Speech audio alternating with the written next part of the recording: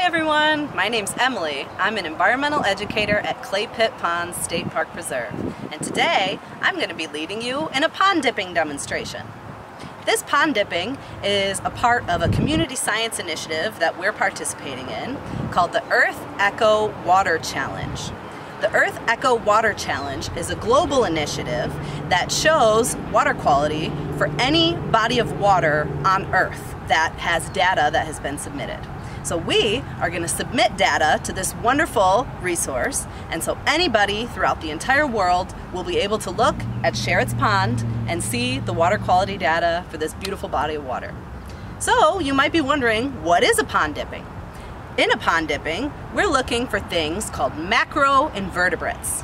Do you know what a macroinvertebrate is? A macroinvertebrate is a compound word, macro and invertebrate. What's the word macro mean? The word macro means an animal or anything that you can see with your naked eye, that's big enough to where you can see it without a microscope or without, any aids to your eye. And then the word invertebrate. What does the word invertebrate mean? The word invertebrate means an animal that does not have a backbone. Invertebrate, no vertebrae. So, macroinvertebrates are animals that don't have backbones that are large enough to where you can see them with your naked eye. So, let's think about some examples of macroinvertebrates. Is a snail a macroinvertebrate?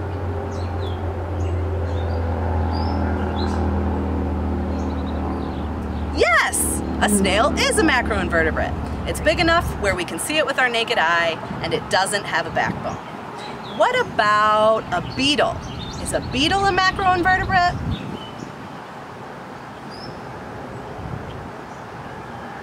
Yes, a beetle is a macroinvertebrate. It's big enough to where you can see it with your naked eye, and it doesn't have a backbone. What about bacteria? Is bacteria a macroinvertebrate?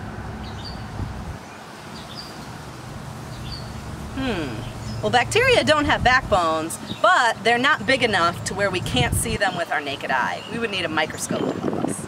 And finally, what about a tadpole? Is a tadpole a macroinvertebrate?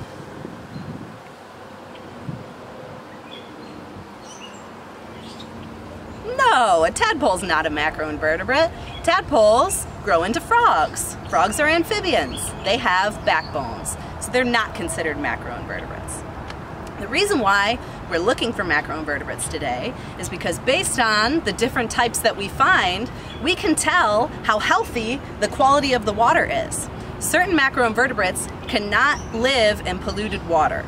So if we find them, we know there must not be that much pollution in this water.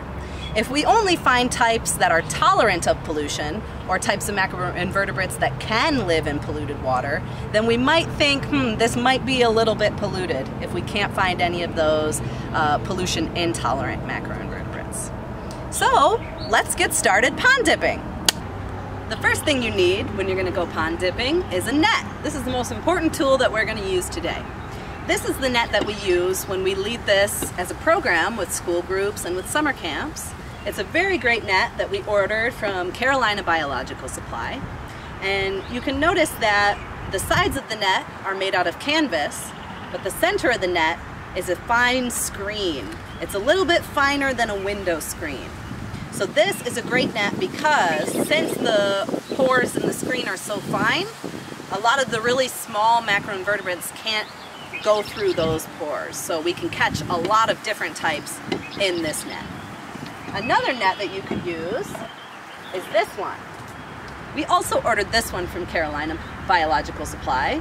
It's called a macroinvertebrate net, but this net doesn't have as fine of mesh as the other net. So some of the macroinvertebrates, especially the tinier damselflies, can fit through these holes in this net. So this net is okay to use if it's the only one that you have, but we definitely prefer the other one because it has a finer screen in the net. And finally, another net that you could use is this one. This is a great one for people to use who are just doing this as community members. So if you have a fish tank, you might have one of these things. This net is great because it has fine mesh like our favorite net, The only problem with it is it's short, so if you're going to try to dip in the pond, you have to get really, really close. So that's the only setback to this one. But we would recommend you use one of these 2 nets when you're going to be pond dipping. The other one is okay too, but you need a net to do a pond dipping. The next tool that you'll need is a tray of water. So we have a really special flat tray here. It has a pouring edge that's very nice for when we're done with our sample. We can put it into the water very gently. But we want a tray with a large surface area where you can see a wide area of the top of the water, because this is where you're going to be looking for your macroinvertebrates. These are the only 2 things you really need to do a pond dipping besides a pond or a stream or other body of water. But another tool that you might want to use are plastic cups. So we reuse these plastic cups every time we do this program, and it helps us to catch each macroinvertebrate in a cup and look at it on its own, so we can focus more into it. Especially when we're leading this with a group, we can pass the cups around and have each person who's participating really observe that macroinvertebrate instead of having to pick them out of the tray when they're all swimming around each other. So those are the 3 things you need to do a pond dipping. Another thing that you could use is a field guide. So we have a couple of different examples that you could use, but the best way to do this is to look for one online that is local to your area. So if you can find one for us on Staten Island, a macroinvertebrate key that somebody already made, you should use that one. But any macroinvertebrate key from New York or Connecticut or New Jersey will be fine. So the ones that we've used are this one we ordered from Carolina Biological Supply. It's called Freshwater Aquatic Macroinvertebrates Insect Life Cycle and Habitat. These cards are great because they'll show the adult version of the insect as well as the other life stages of the insect. So you don't find always the adult version of the insect inside the pond. Often, the adult versions of these insects lay their eggs in the pond, and then when the eggs hatch, the larvae of these insects live in the pond and swim around the pond. And then, once they metamorphosize into the adult version, they can fly away and leave the pond. Not for all the macroinvertebrates we're talking about, but some of them. So these cards are definitely the best resource that you could use because there's a ton of them. This is another macroinvertebrate identification key, and this one is good because it breaks the macroinvertebrates up into groups. And you'll notice that the groups say whether these macroinvertebrates are tolerant or intolerant of pollution. So group 1 on this sheet says very intolerant of pollution. Group 2, moderately intolerant of pollution. Group 3, fairly tolerant of pollution. And group 4, very tolerant of pollution. So when you're filling out your EarthEcho Water Challenge sheet, this field guide would help you out a lot, because when you're filling out the EarthEcho sheet, it groups the macroinvertebrates by how sensitive they are to pollution. So even if you don't find the species that you found on the EarthEcho Challenge, you can still mark that you found a group 3 type of macroinvertebrate, which would be pollution tolerant. So these are all the aids that you can use for pond dipping, and now we're actually gonna do the pond dipping. So I'm gonna use my favorite net, and what I'm gonna do is I'm just gonna skim the top of the pond. I don't wanna put my net all the way to the bottom. I would probably find more macroinvertebrates that way, but when I scoop up a bunch of mud, it makes my white tray really cloudy, and then it's hard to find the macroinvertebrates swimming around. So I'm just gonna try to scoop the clear water, and I'm gonna try to scrape the plants as much as I can, because there might be some insects clinging to those plants. So I'm gonna scrape this spatter dock here, and again, only skim my net on the top of the water. I only did a tiny little skim, and now I'm gonna drop off what I caught in my tray. To do that, I'm gonna turn my net inside out, and I'm gonna dip it like a tea bag into the tray of water. Just like that. That's gonna knock out any macroinvertebrates that are clinging to the net. after I do that, if I have a lot of leaves in the tray, I can swirl them around with my hands and then throw them back in the water. After I do that, I'm gonna give the water a second to settle, and then I'm gonna see if I see anything swimming around in there, which yes, I already do. So this is the point at which I would use one of my handy dandy little cups. I see a macroinvertebrate swimming right here. I'm gonna use this cup to catch that macroinvertebrate. So what I'm gonna do is, I see it right in front of me here. I'm gonna put the cup straight down into the water. That sucks the macroinvertebrate in like a vacuum, but this guy's swimming around. There we go. So now you can see what we caught. And it looks like a little aquatic beetle.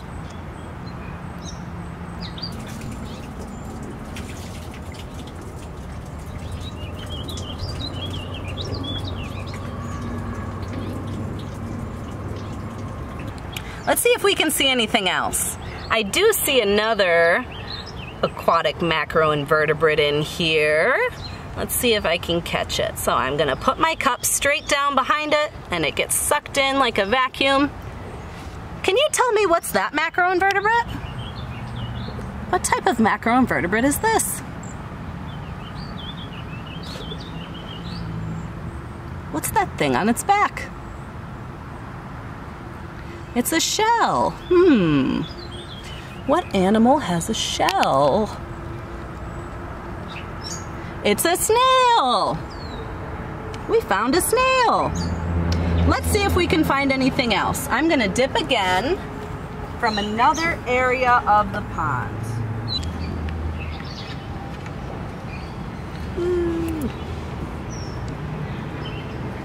This is a dragonfly nymph.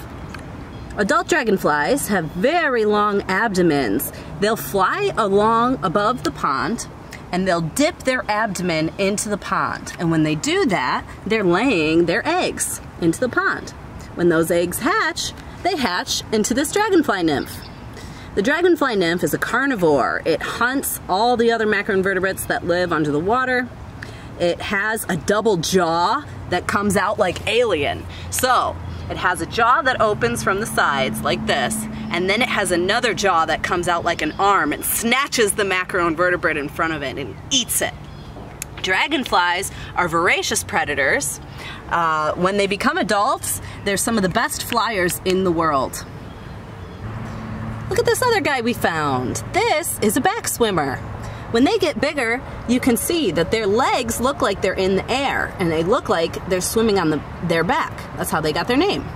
You see that on the sides of its body are two long arms that it uses to propel itself through the water. The top of the back swimmer, when we're looking down into the pond, is darkly colored. But if you were a fish looking up at it from underneath, you'll notice that it is lightly colored. It almost looks white. This is called counter shading. This is an adaptation. Can you think of another animal that lives in water that has a black back and then a white belly?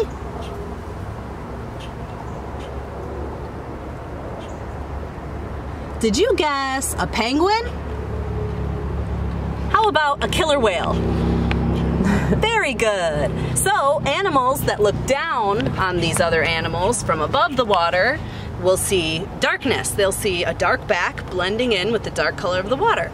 But if you're a fish looking up and you see the bug from underneath, you'll see a white belly that'll look like it blends in with the sky and clouds. So this is a type of camouflage that helps protect this insect from predation. So these are just a few of the macroinvertebrates that we found today. There are many more inside of our pond, but based on what we found, we've found that the types of macroinvertebrates that we're seeing today are somewhat tolerant of pollution. Finding the dragonfly nymph means that our water isn't so polluted that the dragonfly nymphs can't live here. But we didn't find any caddisflies today, which isn't a great sign. That doesn't mean that they're not here. We've only been out here for about 15 minutes doing scoops. But if we did more samples throughout the year and we found that we didn't find any caddisflies, that would be a bad sign. Maybe we would have to investigate. Why aren't we finding caddisflies anymore? Did something happen to this water body to make them disappear?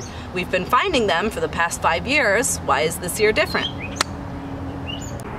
The last thing that you want to do when you're done with your dipping is you want to return the animals that you caught to the water, and you don't want to make them do any high dives. So I'm going to take my tray as close as I can to the surface of the water, and I'm just going to gently pour them back in without making a splash, because this could hurt some of the animals that were in the sample.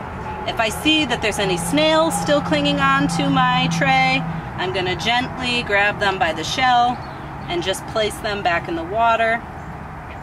And I don't see any more animals. I could give my tray a little bit of rinse with the pond water just to make sure that I got everything out. And that looks good. Remember, if you're going to be testing different bodies of water, you're going to want to clean all of your equipment between those bodies of water. So today, I sampled at Sherritt's Pond. If I go to sample at Goods Pond tomorrow, I'm just going to wash with soapy water all of the equipment that I use. That means the nets, my trays. If I used waders, I would rinse those, because I don't want anything that's in this pond get into Goods Pond, which maybe shouldn't get there or wouldn't naturally get there on its own. This is especially important when you're moving between bodies of water that are in different counties or are much further away than within the same park, because you might have invasive insect that's present in one end of the state of New York, but maybe not farther up north. If you don't clean your equipment between going in those bodies of water, you could be the person that brings that invasive insect up north. So cleaning your equipment is very, very important. Thank you so much for helping out with this community science initiative.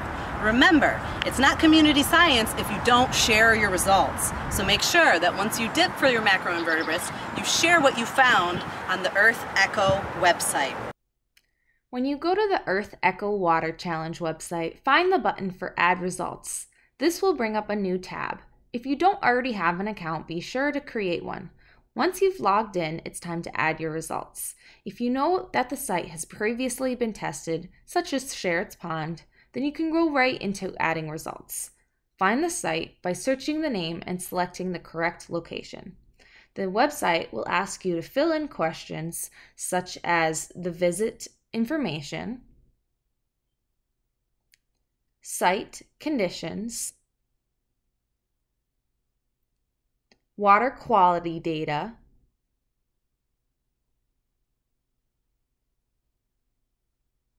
and macroinvertebrate data.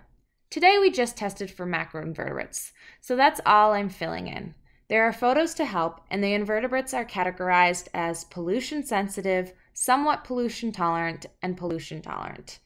Fill it out, and then you can hit submit. Congrats, you are a community scientist. Thanks again for joining me. Stay tuned all week for more information about water.